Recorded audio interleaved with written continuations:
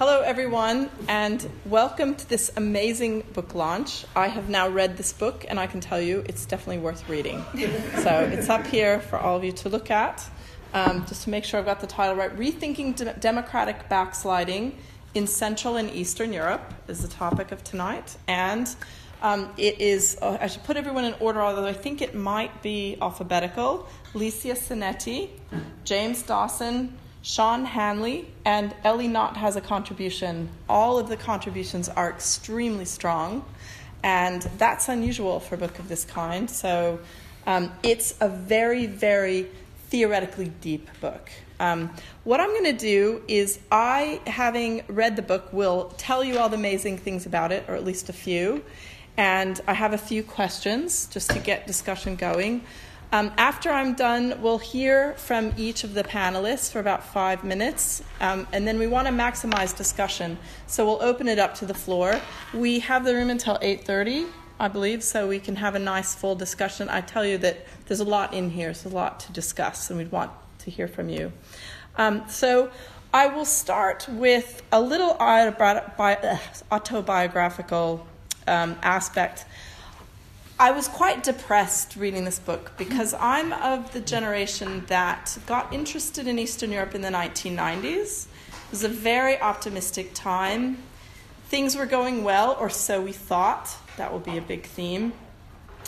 And I did find myself thinking, because the book is somewhat depressing if you are of that generation of scholars that joined at this optimistic time, and you've had to, at least over the last decade, realize you had to let go of some of that optimism as long as you were following the empirics of the region.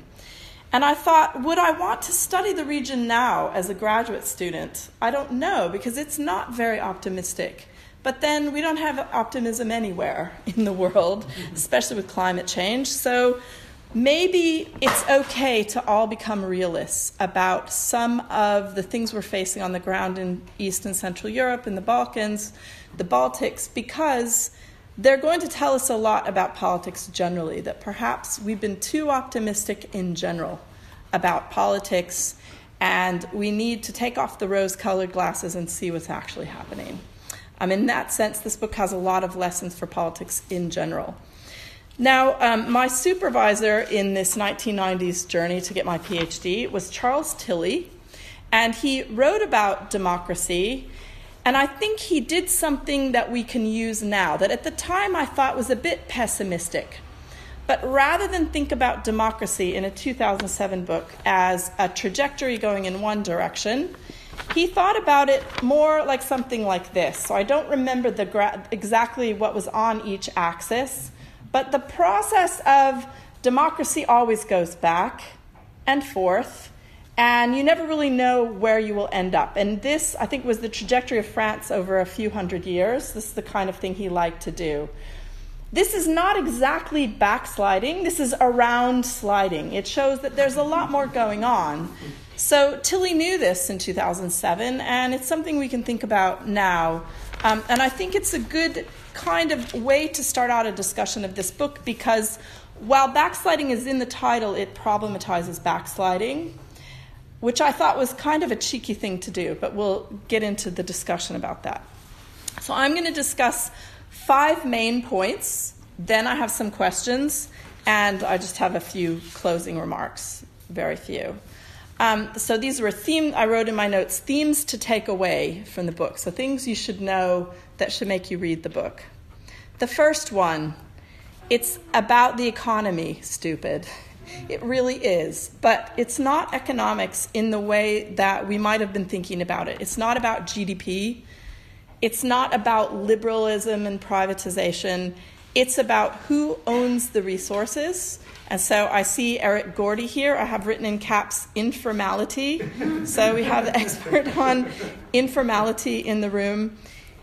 It's about the networks that restrict growth, if you will, illiberal networks, hanging on to resources, patronage networks, quite well examined in Stark and Bruce in that nice orange book that some of you might be familiar with. That book was about this question of how is it the same powerful actors under communism are still the powerful actors. They ended up with a lot of the economic resources. this book is almost the postscript to Stark and Bruce. Guess what? Those same kinds of people are still there, still holding on to the economic resources. But more than that, they buy up the media. And they own those communication resources. That means that they can become almost completely powerful in the state. So in effect, they do what we comparatives call capture the state. They just take over all of the institutions using these patronage networks. This has been very under-examined in the transitions literature. The Stark and Bruce book was an exception to what was pretty much a literature written by a lot of economically minded rational choice types about how if you make good decisions, everything will work out just great. Stark and Bruce, as I think one of them at least, maybe both were sociologists, and said, who owns the resources is going to make a difference. And we see that now. This comes through very strongly in this book, and it's a relief because we don't have enough literature on that. We're going to have to do some stepping back from the transitions literature, and this is going in the right direction. I almost I wrote a phrase called patronage in action about the book. It really is sort of an examination of how patronage works. Now, one of the things I want to flag in this, so in the contribution by Dimitrova, I think every piece touches on this aspect, but she comes up with this phrase called executive aggrandizement, the idea that elites are enriching themselves in the process, although in the Czech case, the elite was already rich, and then sort of used that to shore up political power. What's interesting about that is we see the same processes now in the West. So one of the new books I assigned in my class was called Reckless Opportunists, Elites at the End of the Establishment. It's by Aaron Davies, and it has a picture of Boris Johnson on the cover. The fact is that this is not just an East European phenomenon. So something is going on that we need to pay attention to, and you can start in this book, but it certainly has wider implications. So the first one is about economics, informality, and the way in which all the resources are captured, including the media. Second, metrics are not your friends. This is extremely important about the limits of measuring things, which has been a mania in the democracy promotion literature, and it's related to counting things like Supreme Court judges and how they get appointed, etc. A belief that observable things like institutions that we can count up and somehow get a sense of their strength, according to Freedom House and other democracy indexes, that those visible things are maybe not the whole story. In fact, looking at those things has been a red herring, that the real story of politics lie in things that are not easily measured, things that can't be quantified in Freedom House and other kinds of data. And I think this came through pretty strongly again in many of the pieces, although James Dawson's piece is really centered on that critique. This is actually quite a serious critique of methodology and about how we conduct the study of politics. It certainly is a critique that sadly very few people in the field of political science have paid attention to. But in the post-2016 environment, it's certainly a critique that we need to kind of get with the program and realize that these non-measurable things are actually a big part of the story. So I see Eric on informality nodding. So it's not just institutions. Now, it did remind me as well, because I reformed my classes entirely based on recent events. I teach on democracy. If it's not just institutions, then what is democracy? Democracy, Dawson argues, lies in the discourse, and others say it has to do with the way we think about the economy and the way we think about values in politics, really. And I couldn't stop getting this idea in my head. It's like the opposite. Very few people in this room may have read this, but there's an old book by Banfield about the way in which underdeveloped, I'm putting it in scare quotes, but it was written, I think, in the 60s or 70s, about underdeveloped societies and why do they not have democracy. There's a problem of what he calls amoral familialism, in which people only care about having their family survive, and they don't have a collective sense of a demos or anything wider than that family unit surviving. And I kept coming back to this because you could sort of map that onto patronage networks. If you don't have a sense of collective value, of being in this together and making decisions together and being invested, you don't really have democracy. And you can count institutions all you want. Now, there are discursive ways to think about that, which James might get into, that have to do with communication and how we talk about democracy, that it's kind of in the language we use. But in essence, the substantive content of democracy, not just the procedures, not just the institutions, is very important.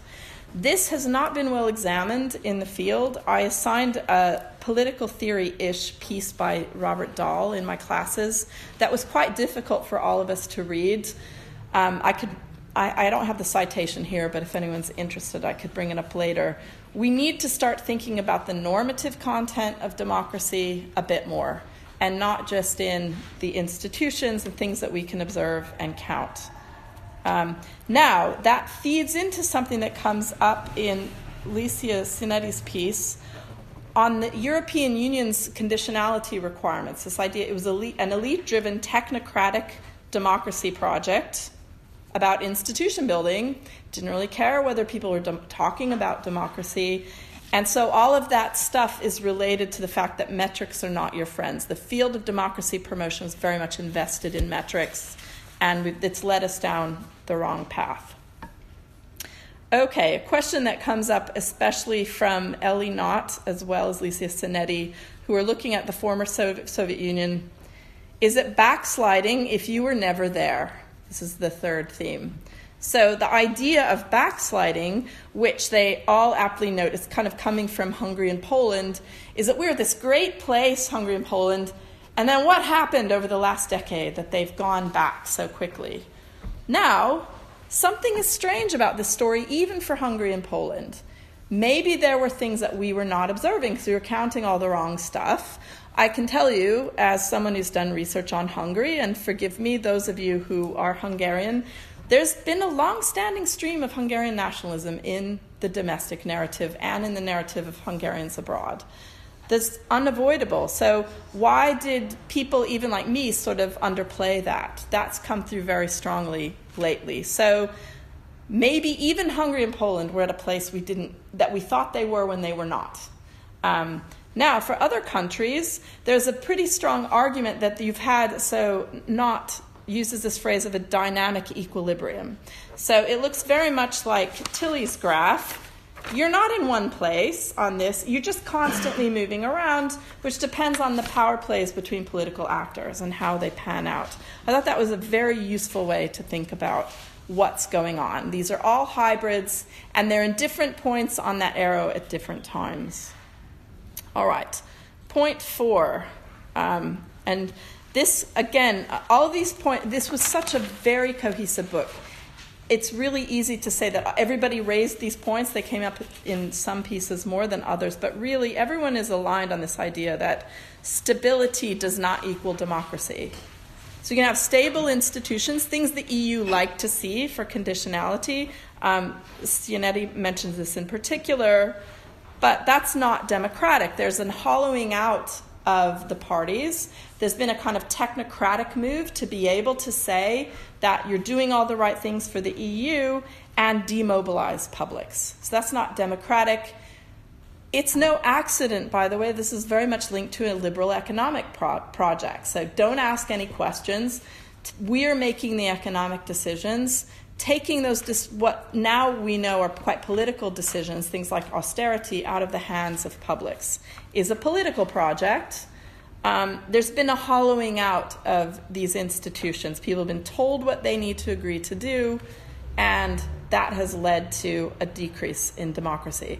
Not on a measuring scale, but just a visible lack of ability to pursue a democratic project that we can all share, really. Okay, the fifth thing, this is my fifth last theme.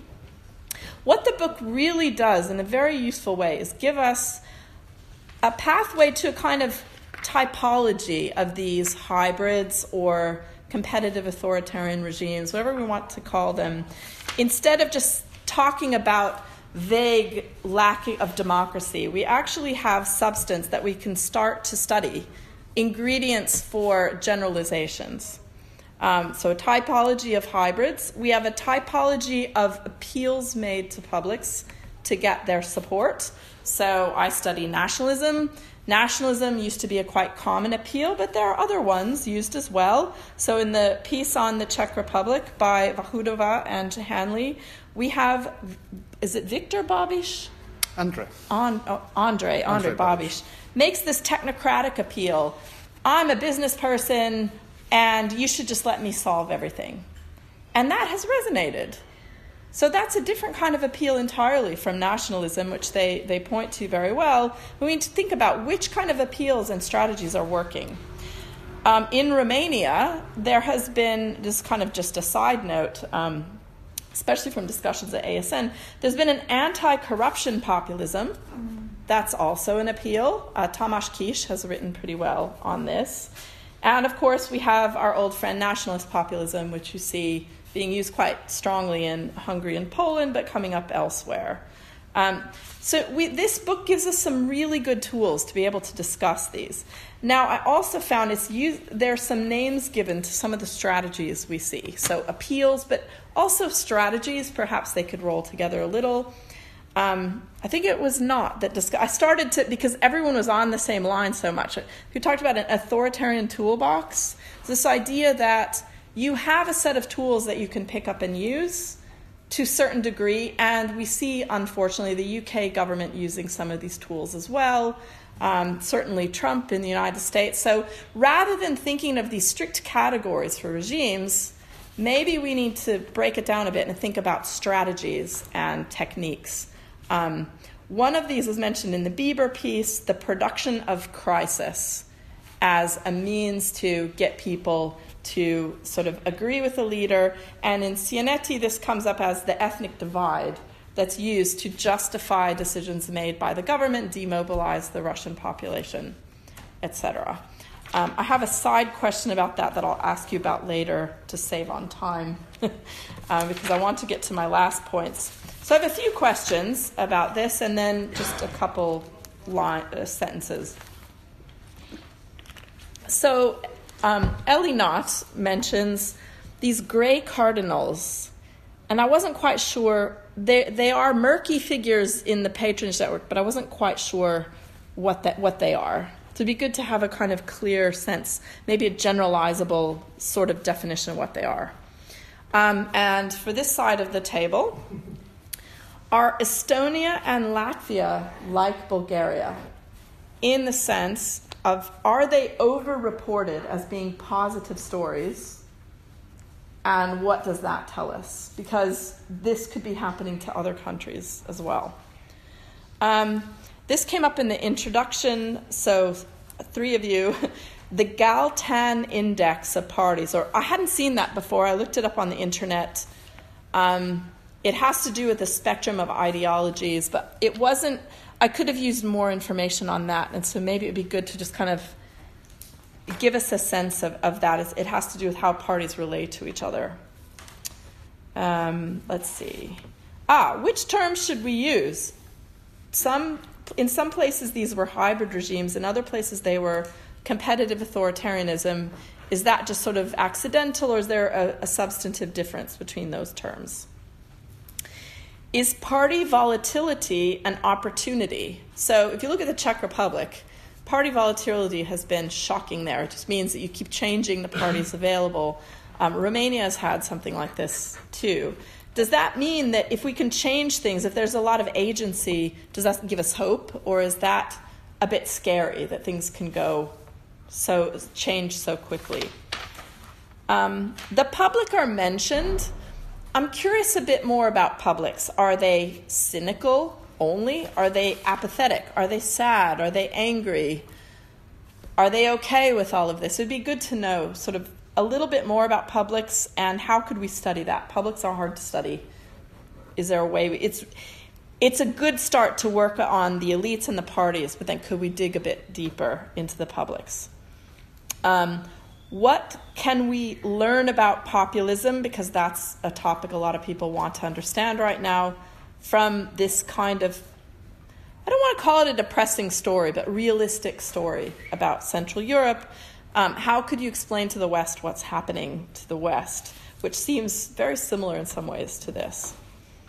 Now, the role of the EU, I was very fascinated by in CNN. So I wrote a book that came out in 2012 about how the EU didn't really matter for ethnic relations, long story short. That wasn't the only argument, but that was one of the arguments. And in Cianetti's piece, I was fascinated by the idea that it's not just that. The EU made things worse by telling people they had to tick these technocratic boxes and it thus demobilize the ethnic population of the ethnic minority. Well, Russians, whether they're always a minority is a question. But I found that really interesting because that would certainly upset the same people I upset, but even more. And so it'd be good to know a bit more about that. Is that a too extreme a sort of representation, or is that about what you're thinking? It would be interesting to know a bit more on neoliberalism, things like the Washington Consensus and the idea of privatization behind a lot of these projects that external actors were pushing in the region and how that might have translated into patronage networks. And then I have a question about structure and agency, but I'll leave that for later. Don't have to. So in general, this is just a very strong book. And, you know, I'll be honest, when someone says, oh, can you do a book panel on an edited book? You think, oh boy, you know, what if the pieces don't fit together? What if, you know, I don't know what to say? This is probably the strongest edited book I've seen in a very long time. So it's really, I'd really recommend it to you. It reads almost like a book by a single author because there are so many ideas that they share. That's very unusual. It has a lot of implications for how we think about democracy, how we think about what's going on in the West, how we understand populism. So in general, it's not just about Central Europe and its surrounding area. It's about the world, really, both democracies and non-democracies. So with that, I'm finished, and you all have 5 minutes each. So I think we're being recorded. So I'm James Dawson. I lecture in politics at Coventry University. So you asked, Cheryl, are Estonia and Latvia like Bulgaria in the sense that they are overreported as positive stories? Could I ask a follow-up question about the question? So overreported by whom, and in particular in what respects? I'm thinking about Bulgaria. A lot of the international press seems to be negative, at least at this point in time. So do you mean by scholars? Yes, databases. Oh, okay. Quantitative measures. Okay, limited experience about the Baltic region. Why would a country like Bulgaria be tended to be overestimated the extent to which they achieved in democratisation, especially at the time of recession? And I would argue that what happened there was that the EU was able to work together with these quite technocratic neoliberal parties that squeaked into office. And these parties were interested to tick the boxes that the EU wanted them to tick, institutions, signing up to conventions on minority rights, these kinds of things. Often in the absence of public debate, they wanted to do this with as little public contention as they possibly could. And actually that was easier to do, in my view, in countries where there was a less vibrant public sphere, like Bulgaria, than it was to do in countries where the public sphere was more polarized and active, like Serbia, Croatia, and so on, at that time. So I think that's one reason why they tended to be overestimated at that time. Are they still overranked as democracies? Probably, I think. Different metrics are going in different directions, right? I mean, but Bulgaria has benefited from being in the EU. I wouldn't go as far as saying that the EU has made things worse. The EU employed the strategy from the Copenhagen criteria onwards of 1993 of building institutions at all costs, focusing on elections, minority rights, human rights, and so on. I would argue that that was quite a good idea. You know, it was quite a... they hadn't done this when they allowed Sweden and Austria in. It was a new thing to say that to get into the EU, you need to be a functioning liberal democracy and to have ticked these legal institutional boxes. I would argue that it was kind of a good botched job, a starting point from which the EU should then have pressed for kind of on-the-ground outcomes. Things like, okay, well, you've signed the Convention on National Minorities, now let the public conversation begin. And this kind of cultural educational project not only didn't happen, and not only Bulgaria, but much of the region, but the opposite happened. The same politicians, often pro-European politicians that were signing these conventions, were at the same time signalling to national publics that they didn't really take this stuff seriously, right? They were ratcheting up their rhetoric to show that they wouldn't go into coalition with an ethnic minority party. They were giving civic awards to the wrong kinds of authors. I'll make one last point, that when we look at a lot of the kind of rationalist, institutionalist political science literature that celebrated the success of the EU in building these institutions, and for sure the EU and its leverage was important in getting these institutions built, and it's better to have, you know, functioning elections and judicial systems than not having them. A lot of this literature, it's interesting because the main headline findings of all of the kind of mainstream pulsar literature 15 years ago is, wow, isn't the EU fantastic? You know, the most successful democratization exercise in the history of the world. You know, that's the kind of headline. But if you read the caveats, there's often a kind of double speak, right? There's democracy is at the same time mission accomplished. All of these countries have achieved institutions, often from, like Bulgaria, very low starting points that are almost equal in quality to those in the West. And at the same time, there's a sense of unease that there's a kind of cultural educational project that has yet to really begin. Yeah, so there's a kind of double speak. There's a there's often caveats in this literature. If you look on page 175, of course, this isn't a prediction that these institutions will continue to function well in the future, which often contradicts the title of the articles or the books. And if I can raise one last point here, often people saw this at the time. Right? If you read scholarship in the top pol-sci journals about these countries, we see generally they're celebrating the success of the whole project.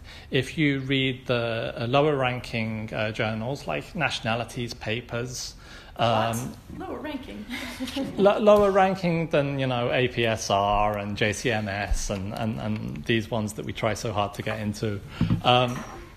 We find, of course, single country studies that we can infer from them, actually the EU's minority rights regime didn't work so well in Bulgaria. And this was not like now, this is stuff that's published in 2001, 2007. So I want to say that this language-based area studies kind of approach, it actually worked very well in producing scholarship that stands up very well 15 years later in the light of what has happened since. The only thing that they didn't do was that they didn't infer from their findings about economic inequality or minority rights that this says something about democracy as a regime. And if they were bolder in doing so, I think we wouldn't have had such a celebratory mainstream at that time. Thank you. Okay. So I link up to the last point that James was making about democracy and a general forgetfulness in the measuring and the defining of democracy about minorities. And that comes up in the kind of big measurements of democracy and the kind of number-based measurements where minorities kind of end up somewhere either lost or operationalized in very banal ways, and sort of lost that way. And that, in a way, kind of comes to Cheryl's question about Estonia and Latvia and whether they were overreported as positive cases of democratization. And in a sense, yes, but it does depend on what kind of measure you're interested in. They were very successful, also compared to the rest of the region, in establishing institutions that so far seem quite solid institutions, working institutions. Rule of law seem to have worked better than other countries. So on those measurements, they seem to have done well. At the same time, that the narrative of, this, 2+1 kind of post-Soviet, only post-Soviet countries who democratize so well, narrative forgets what was not done, the ways in which those democracies were emptied out of popular content. Because those projects of building those institutions were top-down projects, and were top-down projects in two ways. In the technocratic way that you mentioned, and it's often mentioned for the region, but also in the sense that the democratizing, Europeanizing elites that built the institutions were also ethnic majority elites. So they also had a nationalizing agenda. And that agenda went hand to hand with an economic agenda. Were they over-reported as positive states, separate cases? Yes, I would say, which doesn't mean that they're not democracies. I think the point that my piece makes there, but all our pieces make, is that we should rethink about how we look at democracy in general, not only in the region. So when I say that measuring democracy forgets minorities, for example, I think of one egregious case is Policy 4 that gives top scores to the United States, and then in the description of the country, so the kind of narrative section, just mentions that there were some problems, Jim Crow and kind of some exclusions, but still we give them top marks, as if that were not part of any mainstream measurement of democracy, but a second thought. That the exclusion of minorities can be something, the inclusion of minorities in something is desirable, but not part of being a fully functioning democracy. So that's, I think, something that comes out of looking at minorities in the region that we could expand to then studying democracy in the West. Often literature in the region talks about the double standard, the way we look at minorities in the region and we inquire about how those governments treat minorities, and then we don't put those same lenses on Western European democracies. That came from the European Union, but also comes from us as scholars often enough. We don't ask the same questions of the countries we live in sometimes. And that connects to another point that you made about stability and democracy and potential trade-offs. So one of the points that I think, in a way, all of us make in different ways is that the focus of the backsliding literature on Hungary and Poland not only is reductive geographically, but also drove a certain focus on institutional resilience. Because things have gone so bad in these two countries and there are worries for the survival of democratic institutions, then we'll all be looking at those at institutions and whether they're stable or not, forgetting the fact that less than democratic institutions can be stable. And then, in fact, minority exclusion, for example, can be an element of stability. You exclude a minority from being able to contest and go against established institutions or certain policies. That reduces the amount of friction in the system. Once you exclude voices, you have less debate, less polarization. And that, again, that's one of the reasons, at least I would argue, why Estonia comes above Latvia in all measurements of democracy. Now, we'll see what happens with Estonian politics now. It's kind of getting messy. But up until now, there was definitely less contentious politics. There is a more kind of excluded minority that does not participate in the democratic debate much. and therefore you have a less polarized debate, which has been seen as a good for democracy. And I think that you'll be happy to hear this because you said something like that in your book. Contentious politics is part of democracy and must be part of democracy. The fact that in Latvia there's been more contention has also been an effect of the fact that the minority is not completely disempowered. So an empowered minority, by definition, the process of empowerment is a process of changing the balance of power. Somebody loses out of that. That's not going to happen without frictions. So frictions are also part of a democratic story there. And just very quick, connected to that with your question about the EU, whether it made things worse. It did to the extent that it forgot about contention.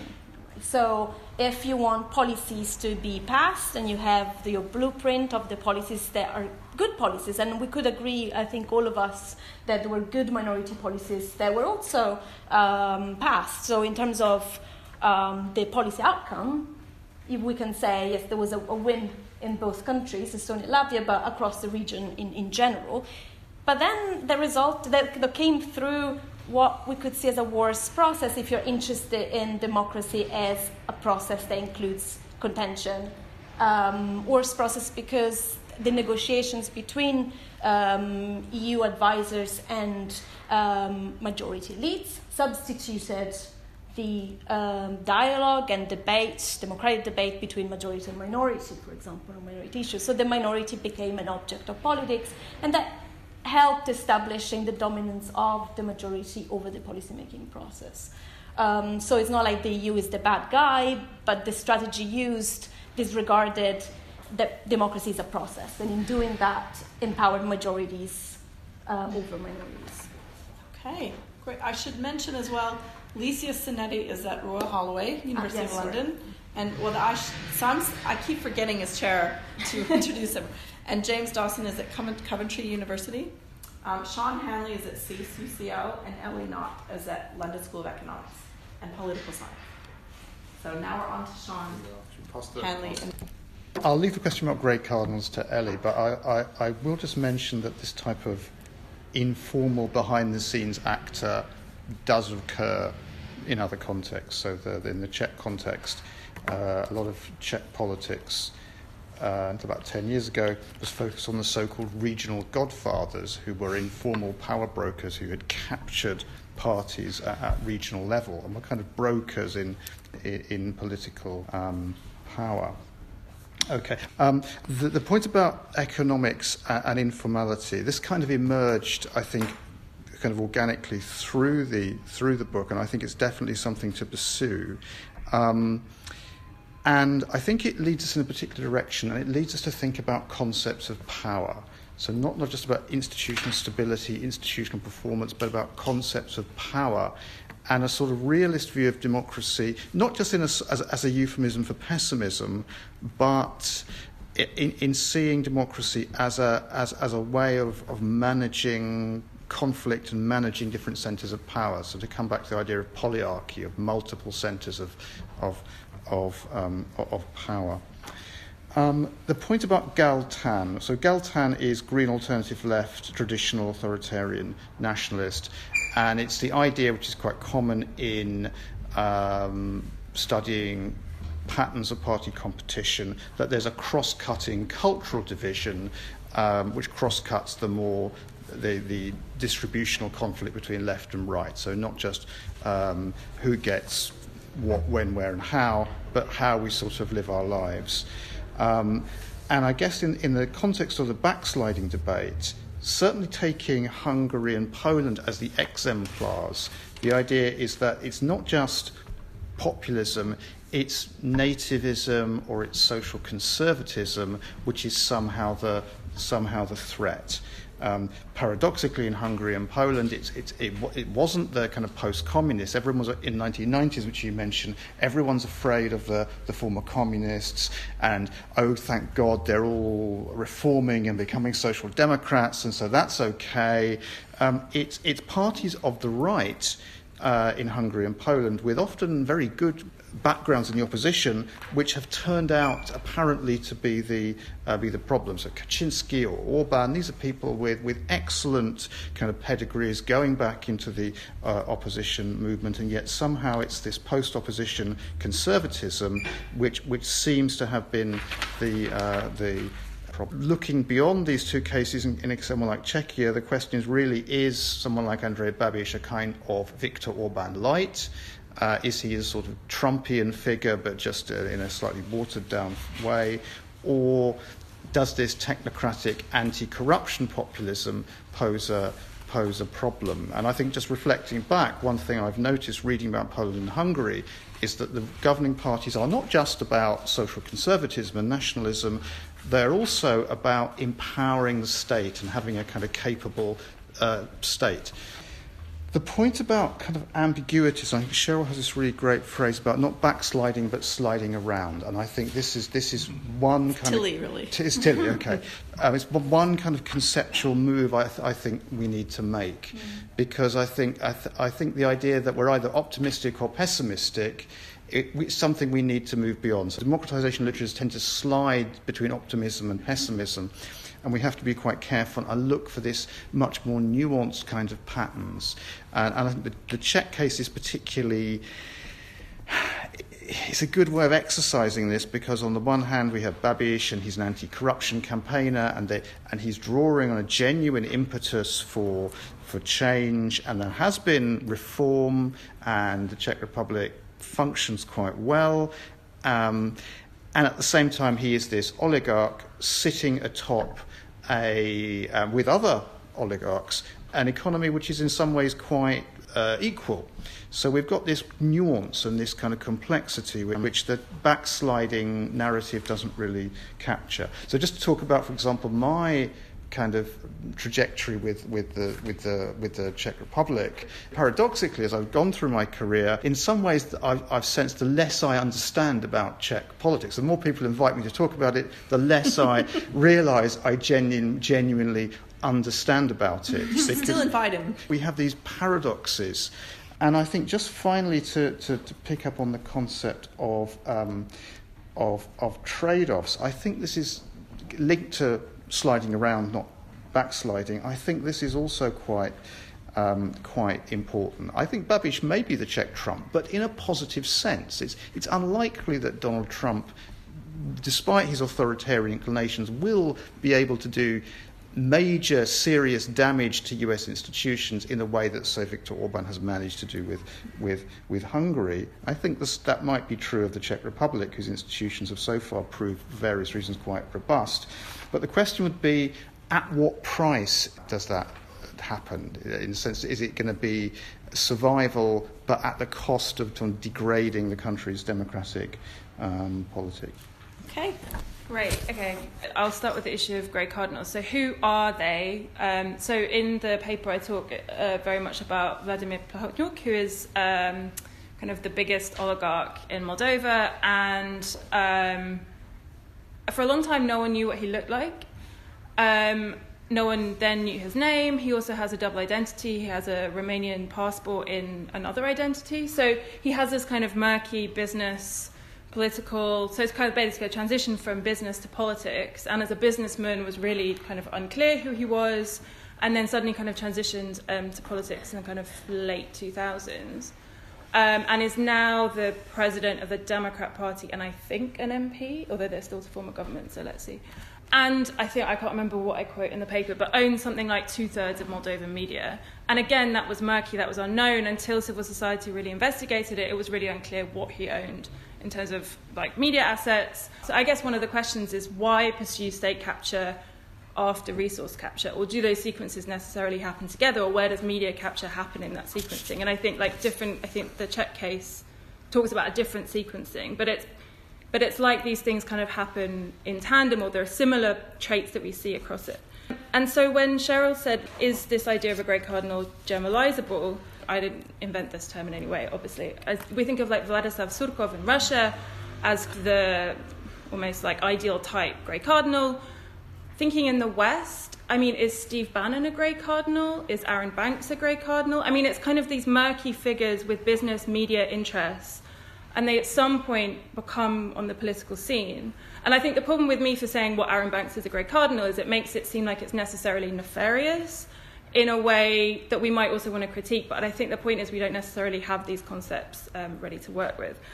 That being so what do we learn from grey cardinals? And I think it's that we need to look beyond kind of executive aggrandizement. We need to look beyond incumbents, not just because informality is kind of the way that politics is done, but that there are many people who hold power in the system that don't necessarily hold political office, or don't necessarily at that particular point hold formal political office as president, but can certainly be manipulating the rules, manipulating the system. And it leads to this really big puzzle, at least in kind of former Soviet space. And for example, with Ukraine, which is the other case that I look at, we'll see kind of what happens now Zelensky is president. But the big puzzle is why, when elites change, does the system not change? So we have this turnover elites, and Cheryl was talking about kind of party volatility, and Moldova has gone through a massive transition in the last, massive stages of transition in the last 10 years. And the elites repeat on themselves, the parties kind of reformulate, but the system doesn't really change. And corruption and nepotism still are the kind of the game in town, and at some point, you either become a part of the system or you get thrown in prison because you probably have done stuff, but you're not the only person that's like stolen the billion.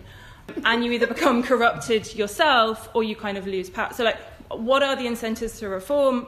Are there any incentives for reform? And if we think of hybrid regimes as kind of encapsulating this around sliding dynamic, elites can change, but the system stays very much in place.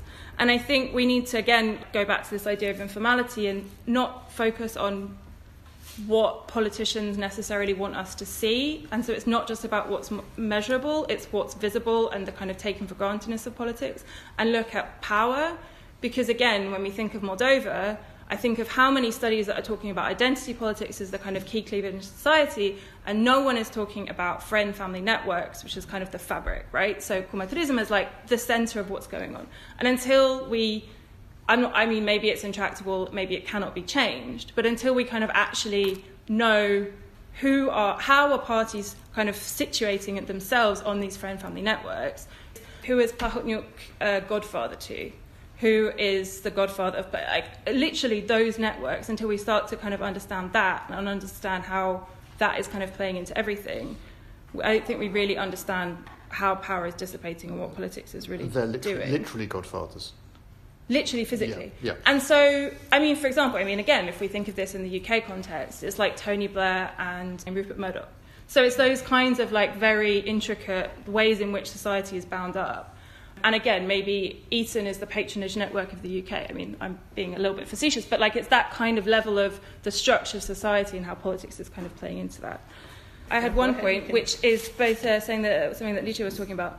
I don't think it's just that we tolerate exclusion of minorities. When we think about concepts of democracy, I think it's that we exclude, we're tolerating exclusion of majorities. Because why is it that we consider countries to be democratic before mass enfranchisement?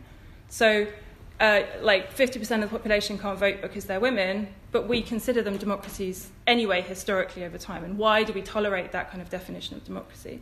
And I think, going back to informality, I actually don't necessarily think that we can't measure informality.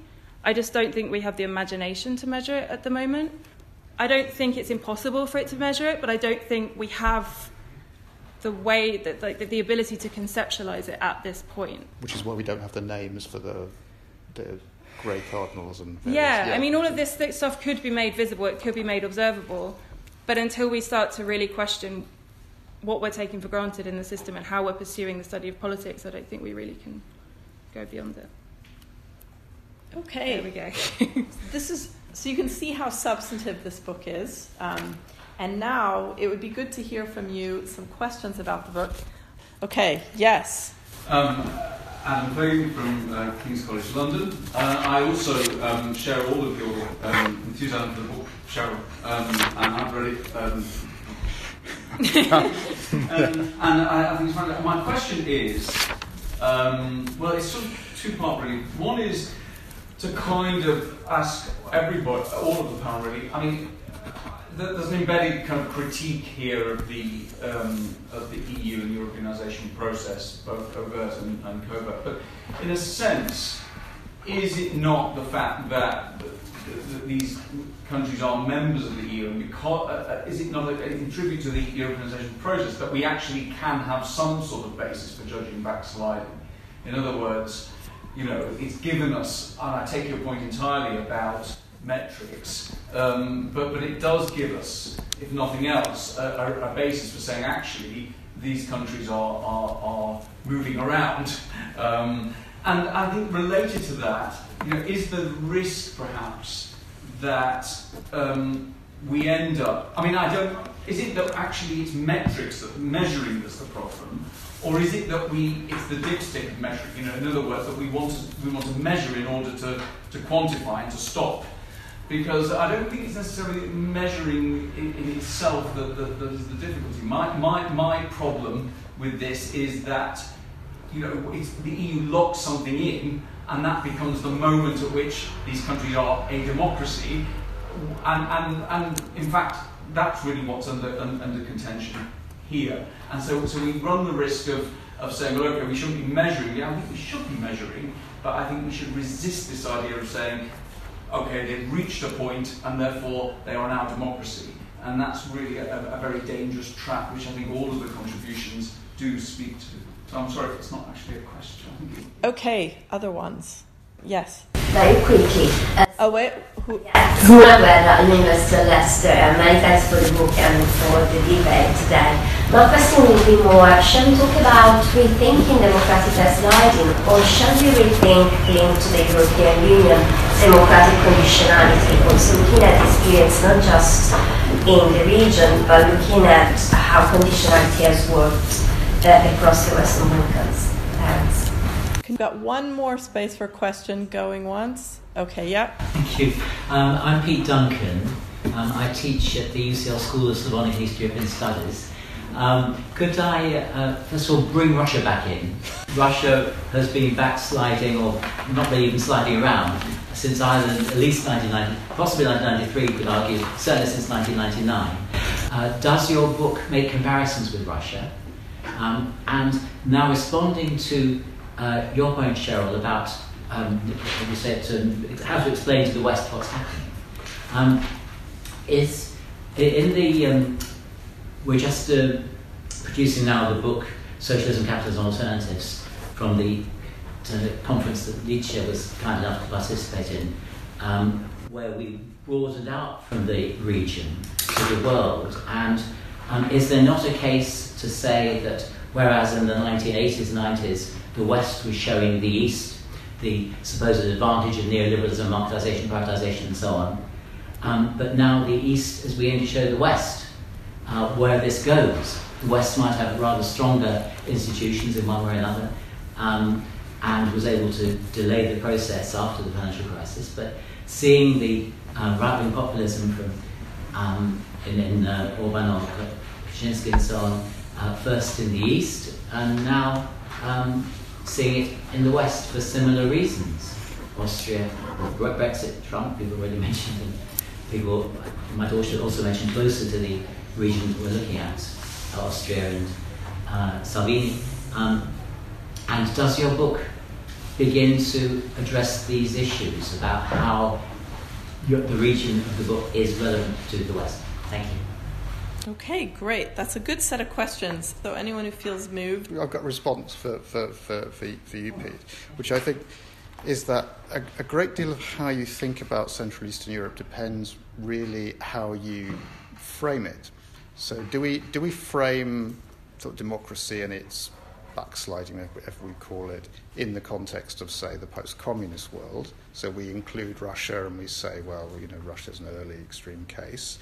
Or do we do what we tended to do, which is we frame it as part of, as the sort of periphery of Western democracies? And we get somewhat different answers depending on how we do this.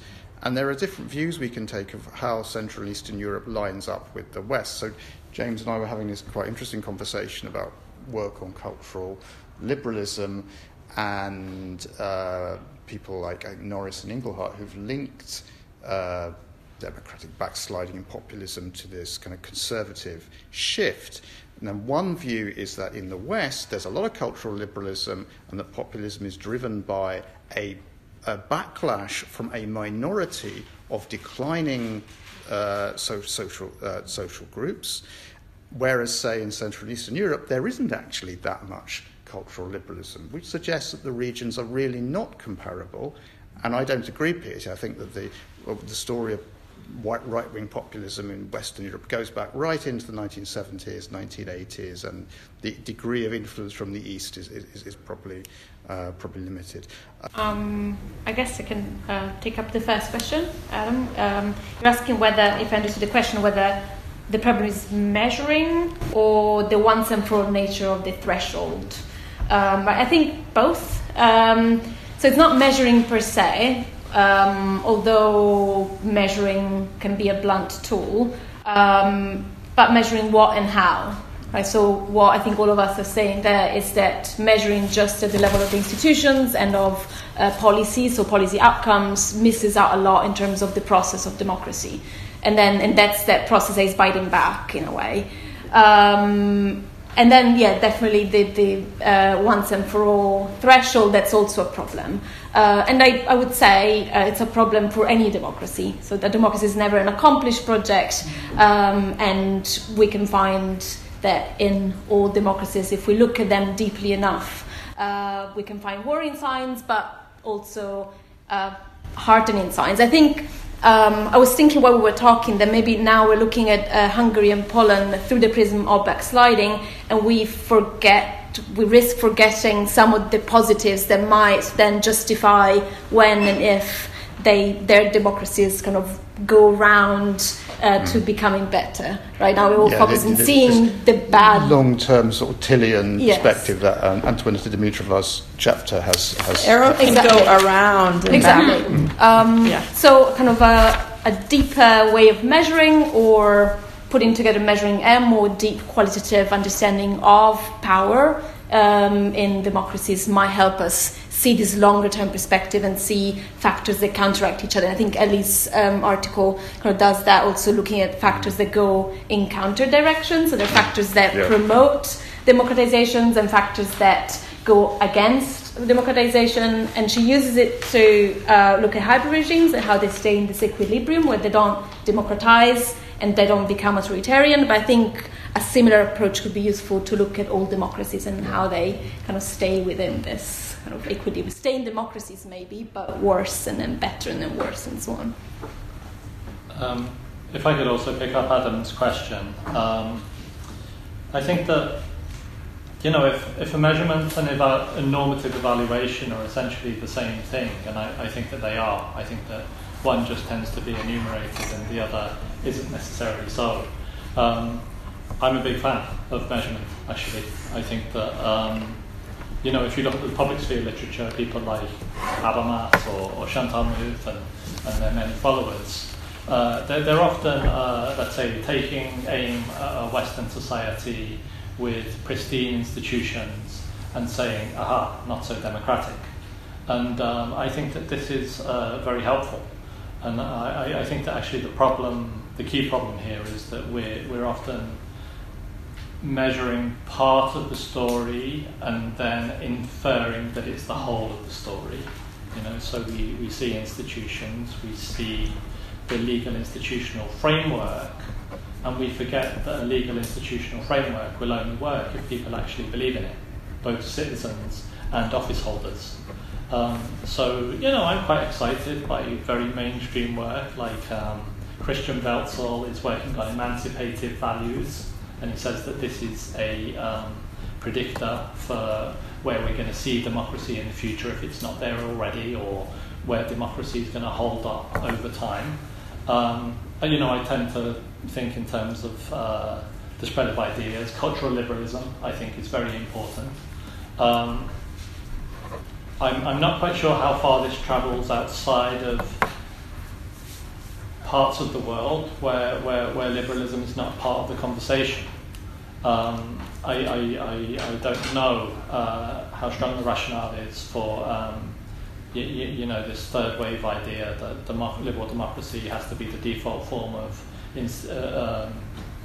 regime for every country in the world. I don't know if I would back that. But definitely, so far as we're talking about Central and Eastern Europe, I'm not shy about the fact that I am part of this, you know, movement that involves people like the EU, that is trying to put this thing in place.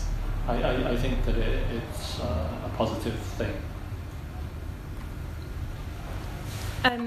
Yeah, also on the metric thing, I mean, I use VDEM metrics in the paper, and they show you the story, right? They show you the ebb and flow. I mean, the electoral bar is kind of way higher than like the deliberative, participatory, etc. But they still at least tell you the story over time. But I think the point is the story shouldn't end there, right? Like our interrogation of what's going on shouldn't be the dependent variable is this variation and we're just going to look at the kind of observable independent variables to explain that. It's like, let's go deeper and see what we can't see in order to explain this relationship. That's kind of my first point. And then the second point is, if we're going to critique the EU, I want to expand it way broader than that.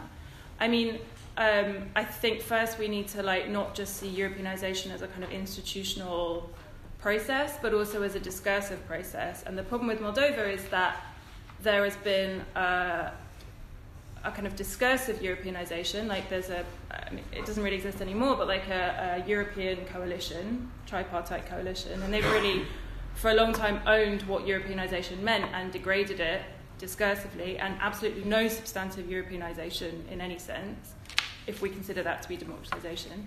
And no one has held them accountable because of this idea that Moldova is in an east-west struggle and discursive Europeanization is better than nothing. And if we don't critique them, then maybe they'll hold power and like Russia or socialists won't kind of get into that space. And so I also think this like idea of discursive Europeanization and substantive Europeanization needs to like actually be understood. That I mean, the EU needs to be broader, and also like the IMF, the World Bank, and Western media, right? So I just found this. I remembered it because it's a bugbear of mine. But Plahotniuc wrote this op-ed in Politico, and if you try to write an op-ed about Plahotniuc that's critical, it's very hard to get it published. But there are like lobby firms and organisations that are also part of this as well that are getting these op-eds into Western media and are portraying this idea again. Like it's kind of what we want to hear, right? We need you and you need us because otherwise these really bad people are gonna win power. And it's like, yeah, but you have degraded what Europeanization means in that context so much that like, what's the worst that could happen? Kinda like, really like the degradation of what Europeanization is as a concept in a local way. Can I just throw one comment in? But just the metrics, I don't think it's just about measuring or not measuring or how to measure. I just want to pick up on what James says. It potentially involves a shift in how we think about institutions, what they are and how they work in this more, I think, Cheryl, you said something of this in your introduction, in a more sort of sociological kind of direction. I also, as well, I don't think, I mean, you could read a lot of the contributions as a sort of embedded critique of the EU, but I don't think you necessarily need to do it. The EU is just part of the institutional architecture in Central and Eastern Europe, but then so are national and domestic institutions. So I would say, I don't know, did the Beatles say it? Well, it's the institution. And how we think about institutions, and the fact that maybe they're not as sticky as we tended to assume, or as the conventional literature with its focus on incentives and conditionalities has tended to assume. So I think we need to have the idea of institutions sort of at the back of our minds. Can I also, this thing about Russia, like why do we not talk about Russia? And I think one of the things about the special issue and the book is that we don't actually focus on like the big cases, right? We focus on the more liminal and peripheral cases, or not, I mean, Moldova is like that kind of ideal type, but like the things that you might often overlook. And I think this book is also about that, right? Like the cases that have been overlooked in backsliding literature, or the cases that have been overlooked in the region because of the focus on Russia, potentially, is kind of what we're trying to... But the literature on the post-Soviet space, possibly also on southeastern Europe, I found is potentially incredibly useful for Central and Eastern Yeah. Europe, because we're saying there's all this Sure. informality. Well, who's been writing about informality? Well, it's people who've looked at the post-Soviet space where everybody knows that it's informality, which is the way things work. So this tripartite division that we've had between Central and Eastern Europe, Southeastern Europe, and post-Soviet space, which is even, I think, embedded in CSIS policy documents somewhere. I couldn't quote you chapter and verse. Maybe we should start to break down that mental division. I found work on, your work on Moldova, and also other stuff I've read, very thought-provoking even for the Czech Republic, which is not to say the Czech Republic is like Moldova, but we need these new ideas and these in order to make sense of what's happening. I think that's exactly right. Let me just check. Are you satisfied that your question was answered? Okay, bits around. All right. Feel free to have a follow-up later on. All right, taking more questions. Was that? Okay, yeah. What's your name? I'm Eric. I'm from UCL. What's your last name? Gordy. Cheryl, will you let me have 2 questions? Yeah. Okay. So here are my 2 questions. What do you mean by back, and what do you mean by democracy? Should I explain them? Okay, so for back, I mean, here's what,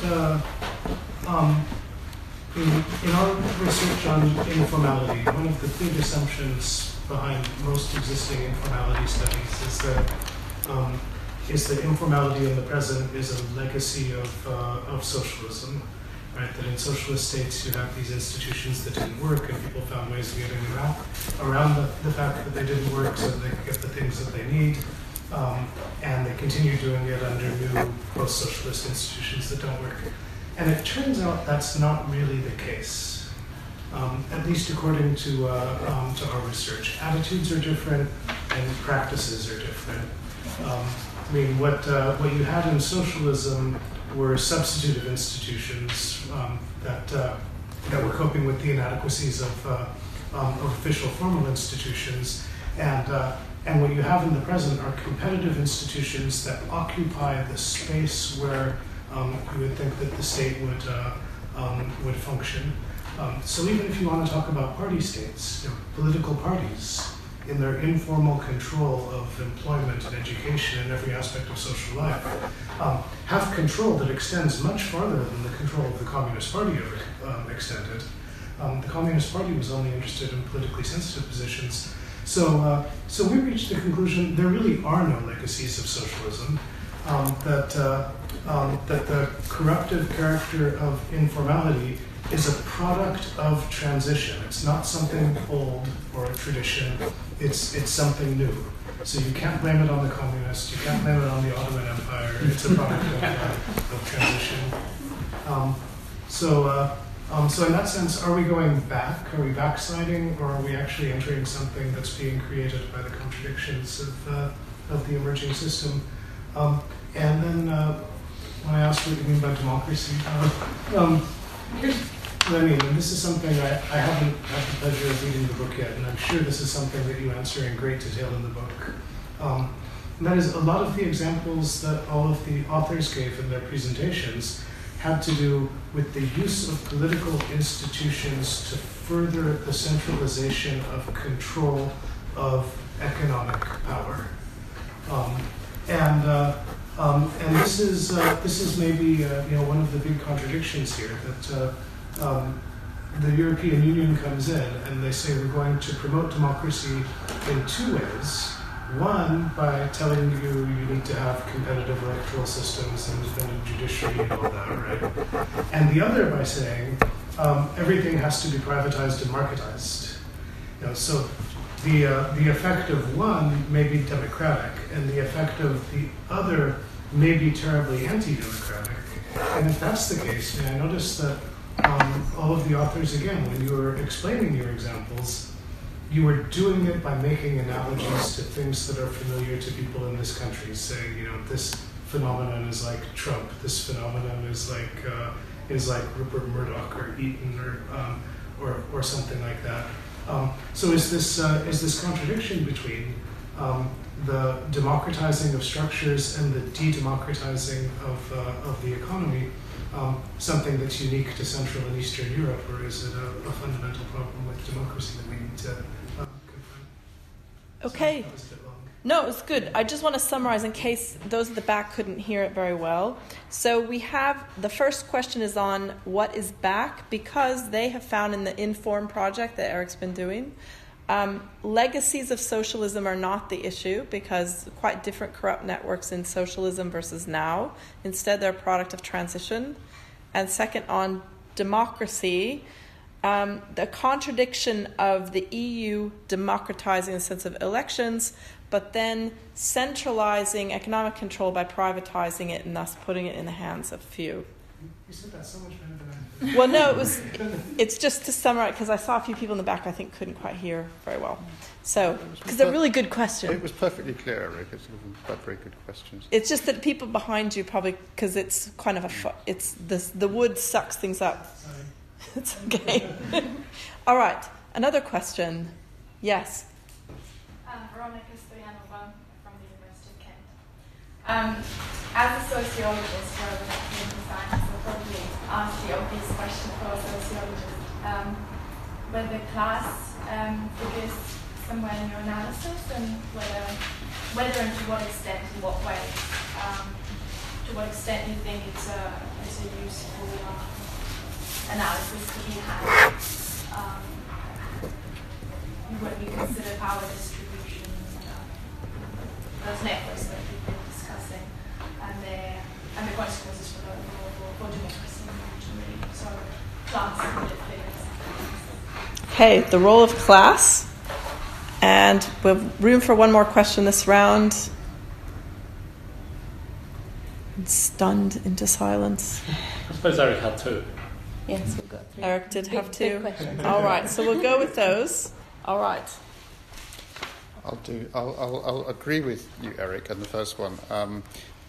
That I think that makes perfect sense. So if we take a figure like Andrej Babiš, one thing that people invariably point out, both his critics politically and academics who've written about him, is that he's somebody who has this background in the communist nomenclature, and he was a member of the Communist Party and so on and so forth. But actually this is a complete misreading. He's led most of his life, made most of his career in the 30-odd years of post-1989 capitalism. So he's at least as much a product of post-communist democracy as the communist nomenclature that he made his early career in. The democracy issue, I think, I agree. I think this point is really well made, that we know that social institutions are not, within liberal democracies, are not democratic, and I occasionally ask, if this university was a political regime, what kind of political regime would it be? And I think even Giovanni Sartori has this quote somewhere, I can't quite remember from where, that in a democracy we wouldn't necessarily expect all social institutions to be internally democratic. But I think it's a very good way of thinking about the problem. So I can only agree with you. And class, I'm gonna leave. Could I try have a crack at the democracy question? So for me, being educated as a political scientist at UCL, one thing that always puzzled me in these kind of checklists for what is democracy is the avoidance of the word liberal, right? It's impossible to have, let's say, a democracy with a human rights regime and a bunch of judges that sometimes overrule majorities without trying to make sense of that word. And one of the reasons I'm such a big fan of liberal democracy as an institution is that I think it provides us with a critique for things that are going wrong in our own society.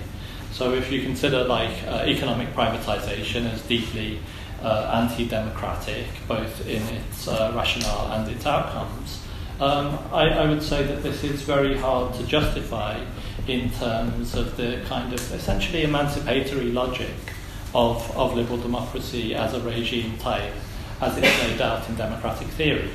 So I would argue that what we need to do, we're probably not going to have two people here who have exactly the same conception of what democracy they want to see.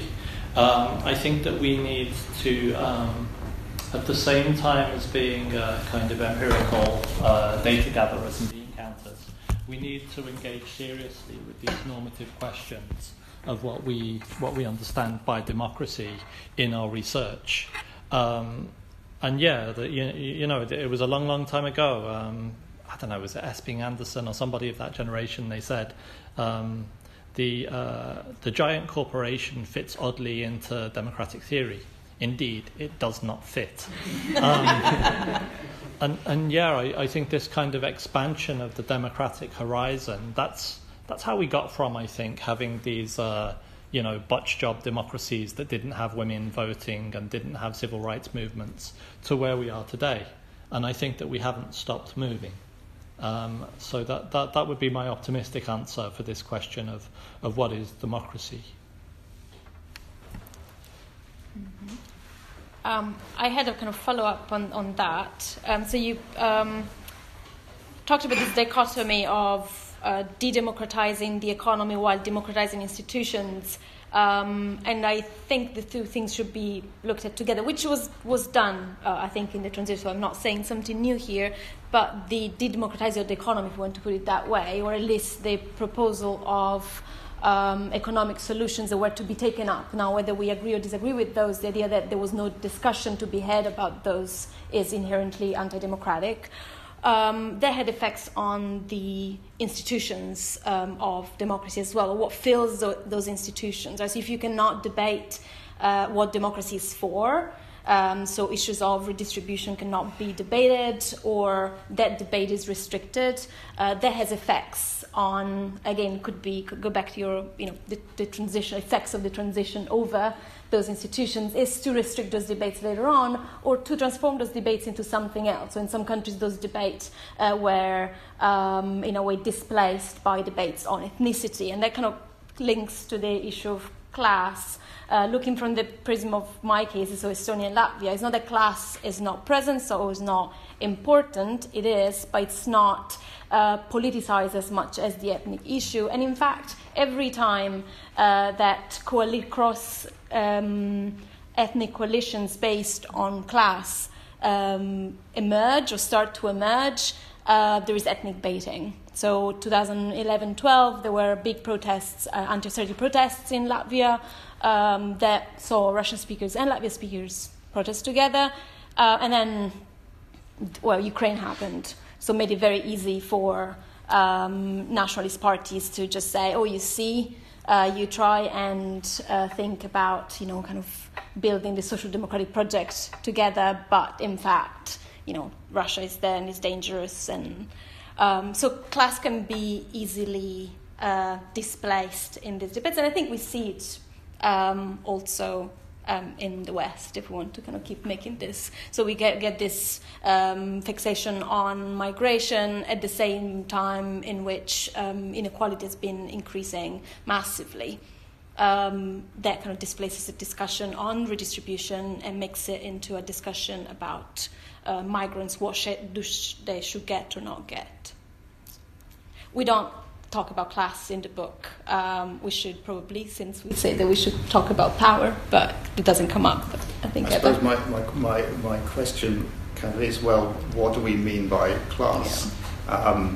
I kind of wonder if there's a kind of covert invitation to have a kind of more Marxist kind of perspective, which I could imagine. I mean, if you look at, say, the way, say, civil society has been polarised and used as aspect of holding power in Hungary or Poland, then that could kind of make sense.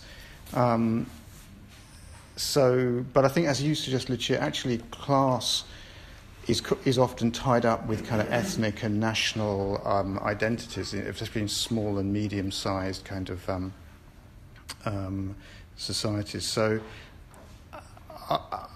I sort of see that, I mean, there's an invitation to have a kind of bigger conversation, but my comeback would be, well, class in what sense? Economic capital, cultural capital, social capital, and so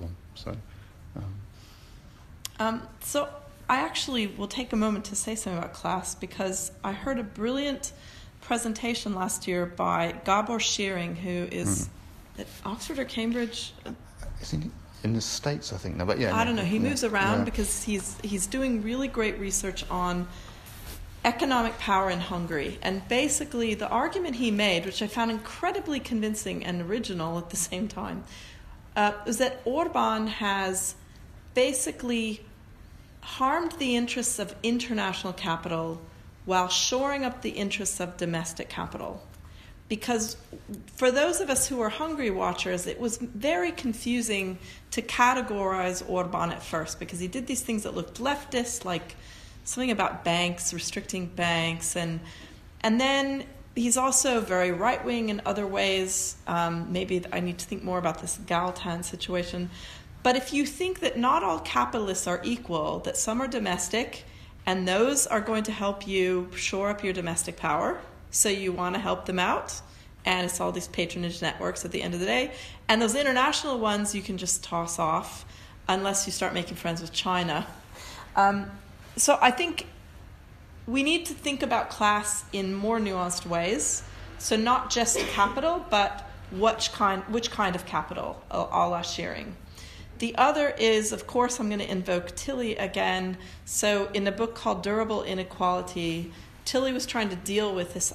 He was very troubled by this idea that class as a strata doesn't work very well. It's too rigid. It's too structural. So he started thinking of it in terms of networks, which fits very well into this patronage discussion and the Stark and Brust idea that if you start to think of class in terms of networks and the holding of resources and passing along of resources, which is what he does in this book, Durable Inequality, you then see something that's also generalizable, because in 1989, a lot of these places looked about the same in terms of the distribution of wealth. I would say along the World Bank indicators, they break things up by percentile and who owns what. I would submit now they probably look very different, because there's been very different ways in which privatization has taken place, etc. But you could generalize on the basis of these networks and think about class in that way. Will you allow me a very short comment? Sure. I think you might, if you haven't come across his work already, you might be interested in Thomas Zalewski's work, and he's based in Warsaw, and he talks about following world systems theory. Kind of obviously core, semi-peripheral and peripheral countries, and he talks about precisely what you're saying, is kind of dovetail between cultural and economic capital.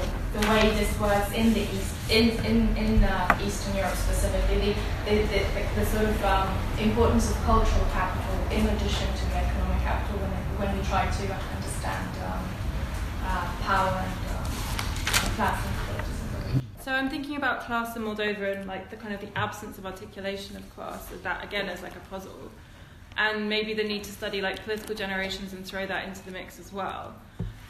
But I guess, I don't know, this idea of core periphery is such a political tool in Moldova as well, like the self-peripheralization. Like we have no internal agency because there's either a Trojan horse from the east or the west. And it's really a strategy that elites use for this kind of stuff, right? Like there's this maintaining of hybrid regimes and this ebb and flow of democratization. So also kind of critiquing this self-peripheralization and self-disempowerment to this geopolitical narrative, and really playing up this geopolitical narrative is a political strategy as well, as if Plahotniuc is on one side and his enemies on the other side, and actually the aggrandizement of one has kind of contributed to the aggrandizement of the other, but to the external audience it looks like there's a geopolitical cleavage. So I don't know, like the class thing is interesting, and then are oligarchs a class? Is this anti-oligarchic rhetoric a class narrative? But I don't think we need those frameworks necessarily to get it. I don't know. Yeah, could I just add something? So there's kind of Fukuyamian argument, right? The who? Fukuyama. Oh. when you have a big middle class, then you get a demand for democracy. I don't think this finds much support in the region, right? There are lots of middle classes, the ones, if we categorise them as such, that are not necessarily demanding democracy right now. I suppose I wanted to ask you, based on what Sean said, when Sean talks about the way that we measure class, how would you see it? Well, my invitation was indeed kind of a covert invitation for a sort of a more Marxist lens on the sort of, I suppose, the kind of landscape, the shifting landscape, the kind of new and old cleavages that have emerged, that you could see running along class bases that are obviously in relation to the new distribution of economic resources. I think, who owns the new capital? I think one thing that emerges is that political actors can make and remake cleavages, so they can't just be read off economic structures. The other thing I was going to say is about, just to go back to the thing about periphery, it occurs to me that actually some of this so-called backsliding can be read as another version of modernisation. So one very interesting thing that I think people working on Hungary and Poland have pointed out, which I wasn't aware of before, is that there is a project of conservative modernisation here, potentially. And that taps in with Andrej Babiš saying, I'm gonna run the country like a firm. And oligarchs, I tried to read the comparative literature on oligarchs, and I couldn't really find that much, and especially there's no definition of how much you need to own if you're an oligarch. So it varies from about $1 billion to a mere 50 million. The one thing that the literature does say is, if you're an oligarch, don't go into politics. Don't front your own political party, because you'll come under intense scrutiny, as indeed Andrej Babiš has found. He's in all kinds of legal trouble. But what's interesting is the way that he projects himself, not as an oligarch, but as a national champion. His huge agrocombinat, which sucks in all the Czech EU subsidies, and the Czech government has naturally resisted any EU policy about directing EU agricultural subsidies to small and medium enterprises. And the rationale for this is it's in our national interest. This firm generates employment. So this idea of the state as a firm, but also this of having this kind of this conglomerate as a kind of national champion, and he very much is about modernisation. So if you read his book, which is available in English, sure, there's a lot of populist stuff about getting rid of countervailing institutions, but most of it is all about solar power and smart motorways and e-government and an efficient state. So maybe there's literature, there's a perspective we haven't looked at to think of backsliding as yet another, inverted commas, another attempt at doing modernisation, because the region hasn't really caught up with the West, or it has caught up a bit, but not in a way that is sort of appreciated. And the Marxist perspective, yeah, it would be interesting. It would be down my list of places to go. Yes. Yeah. My name is Carlos Gomez, and I'm a student based here at UCLC's. I guess this is a question that is directed towards everyone in the panel. I want to ask the respective cases that you've been looking at along this road of democratic backsliding, if you've identified some crucial changes in the perception that both political elites and the general public have towards what the EU is, what the EU can offer, and what the EU should be. And now, because I'm studying a specific case, which is attitudes towards migration in the Czech Republic, I'm thinking about all these issues about migration, protection of borders, and so on. But it could be something related to the economic crisis, some sort of disappointment towards the role of what the EU should have been, but couldn't do for us. That's a big question. I'm thinking about it. Okay. Other questions from people who haven't spoken up yet? Okay, go ahead, Adam. It's just a response to one of your many really good comments at the beginning, Cheryl, was about this, I sort of putting all this in a kind of long durée of saying, well, there were moments of, where do you trace this back to, particularly around a kind of discussion around populism. And we were both at the USA conference where Vivian Schmidt gave various plenaries and comments. But one of the distinctions she made was this, and it's probably familiar with lots of people here, is the distinction between politics and policy. And it struck me that actually many of the chapters in the contribution to the book actually speak to that as well. That is it about backsliding? Is it about policy backsliding? And I think there's lots and lots of evidence to say the unravelling, and from a kind of the institution's perspective, yes, you've got policy backsliding.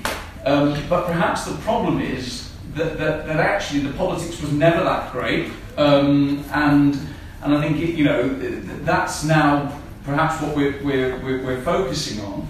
And we when the whole Europeanisation process was taking place, we could ignore the politics because we got swept up by the opening and closing of chapters and the what have you. So I just think that is a really interesting that could very well shape this kind of democratic backsliding literature, and certainly it's something that you definitely have in all of the chapters of the book.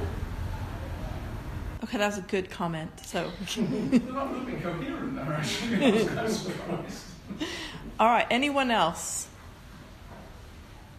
Okay.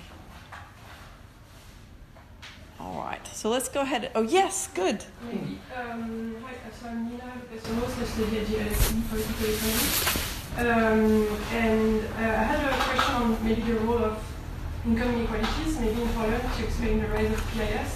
Because you can see a lot of changes in the labour market. For example, more and more young people get stuck in temporary jobs, and they don't really have access to open-ended contracts, and this could maybe be coherent with the rise, with the changes in privileges, or is it only really agency of political parties and political entrepreneurs that really create privileges? And so yeah, I had a question on that. Great. Okay, thank you. James looks like he wants to say something. Okay, answering the last question, I think, this is just based on things I've read. It's interesting to see an analysis of how certain social democratic parties, and I use inverted commas, in Central and Eastern Europe, that their vote is held up higher than those in Western Europe. And this is because they've had policies that, at least within the bounds of a usually ethnically defined nation, have continued, like Smer in Slovakia. Could an argument be made that where these parties didn't really exist or didn't follow those parties, like in Poland, right, where the European, pro-European side of the politics was very economically liberal, this could feed the boost of an illiberal party? I'm not quite sure. I don't know if I can hand it to somebody more. To the best of my knowledge, the law and justice base is disproportionately old and rural and poor, which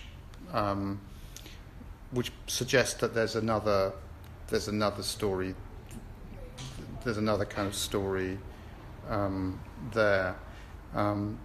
It's very hard to unpick what comes from politicians and sort of what feeds up from the society. And obviously there's this big debate in the populism literature which is very sort of polarized, saying, oh, it's the economy, no, it's culture.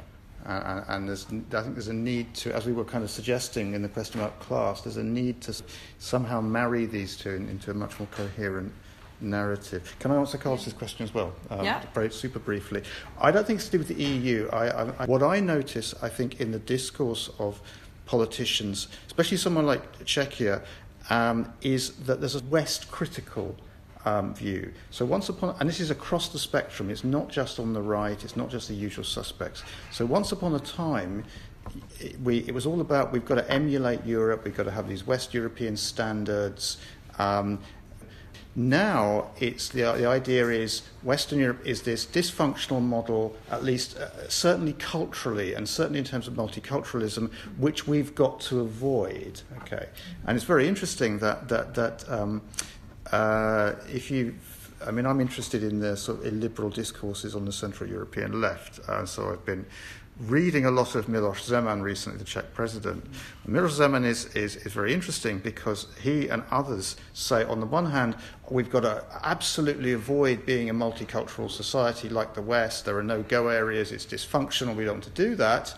On the other hand, he says we've got to be like, and Sweden is supposed to be this big example of failed multicultural society. At the same time, he says we've got to have Swedish-style economic institutions. So I think that it's not about the EU, it's about this view of Western societies as a model, but also as a sort of warning to be avoided. So that's and particularly in terms of multiculturalism. So I think that's the shift that's taken, and that's my view. Not the EU, but a sort of the idea of the West as a model or a warning. And yeah, I would definitely agree with Sean about that. And I don't know whether Pete knows whether Russia is responsible for this, but definitely there were like strong discourses coming from Russia about gay Europa and things like that. That then we see picked up or replicated not only in the region, but I come from Italy, also in Italy. I'm not saying Russia is responsible. Definitely there was an appetite for this kind of looking at the West. There was and for Italy looking at the north of Europe. There used to be what you should compare yourself with and always feel worse than, and always feel kind of like minor and kind of learning from, and now looking at it from above and say they are doomed and their societies are dysfunctional and they have no-go areas and so on. So definitely there is an appetite for this discourse, and to me that links to the question about the precariat and kind of class identity politics. I think, again, I agree with Sean that we've been too focused about saying whether it's class or is identity, and not looking at how these two intersect. And they intersect in many ways also because class in many countries is also defined, also socioeconomic status is also defined by ethnic status. And the kind of claims also they're made on behalf of the population are coded in those ways, kind of using both. So we shouldn't, as researchers, just pick one and then go with that, but look at the complex ways in which those intersect. And also something like the dispute about different qualities of food. And in other words, economics as Central and East Europeans, not just as sort of producers, but as consumers. I did think when I came across this, I thought, oh, you cannot be serious. This is ridiculous, talking about the quality of milk or chocolate, or I can't remember what the other one was. But actually, I think it is something that offers us an insight into a sense of being unequal, which is interestingly focused through the economy, but it's also clearly about identity. Who owns those companies? So, like, Poroshenko has a chocolate company in Ukraine, but like in Central Eastern Europe, how many companies have been bought up by Nestle and blah, blah, blah, blah, and like all the water companies are owned by. So again, is that really like a nationalist versus internationalist? But there's an underlying, quite more serious aspect to this, and I don't think this has decreased since I stopped doing as much field work, but people are very upset about, so in Slovakia it was German drug companies buying up Slovako Pharma, which was a pharmaceutical company, and then destroying it so they could sell drugs that were really expensive for Slovaks to buy. And then this was reflected in stories in Romania about power companies that were Western buying up, taking control of the power companies and then charging people prices they couldn't pay for. So this kind of narrative never got picked up enough. It got picked up in case studies. We did a special issue that came out in, when was it, 2009, about sort of what happened, in 1989, and how do we think about it now. But this was one of the things that really disturbed me about trying to get that narrative out there 10 years ago was the neoliberal narrative didn't want to hear that kind of story because... so I became I'm American anyway, we don't trust the EU. Now I suddenly love it. But, I was very skeptical about the EU. So first of all, one of the benefits of aging is I can tell you in 2002, 2004, it was just strange to think the EU would suddenly grab all these countries and admit them. Why would they do that? So you could develop a conspiracy narrative, that is, they wanted cheap labor, they wanted to buy up factories and then sell more expensive things. And in essence, it's a hegemonic, almost 1930s style story about dominance. And of course that was going to backlash eventually. I don't know, it's just we never told those negative stories enough. And now we act all surprised that these things are happening.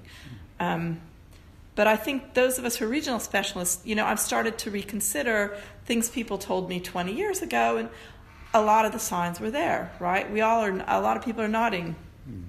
So the negative story probably shouldn't be that much of a surprise, but now we need to really... But we have to be careful not to go on a kind of roller coaster ride of everything's awful now. No, we can be specific about what's happening. Yeah.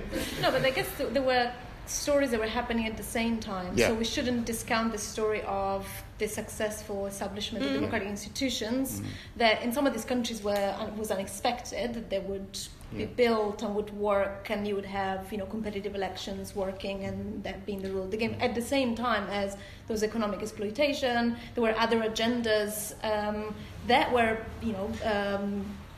that uses the route of enlargement to be realized.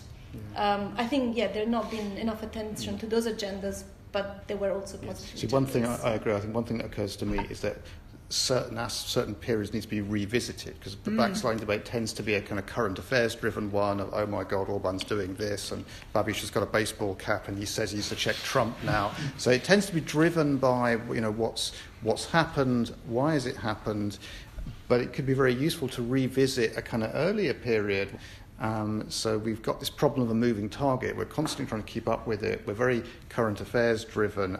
I just have a quick PS for Adam's comment. I also, Adam, can you expand a bit about the politics distinction, which I now realise I possibly don't understand as well as I thought. I think it was just this point about it was in some of Schmidt's recent stuff on Trump and Brexit, and that actually trying to sort of understand the kind of populism or reframe it in terms of a claiming of this shift from a previous period where it was all policy and no politics to a characterization of politics without any policy, and actually that kind of equally equally problematic, but it was sort of highlighting that period, which, I mean, she was talking particularly about I think she was talking particularly about the EU and Europeanisation, but I think it does sort of capture some of the tension here between, when we're talking about backsliding, are we are really, or in a lot of people's hands, it is about the unravelling of policy compliance, and actually that distinction, which of course we all know that the distinction is the tools of our trade, but actually it does help us clarify and demystify somewhat around backsliding, because actually some of the politics that we're seeing you can find in those of us who have been around a little bit longer, they're there in the 1990s, they're there right from the beginning of the so-called democratisation, but we chose to,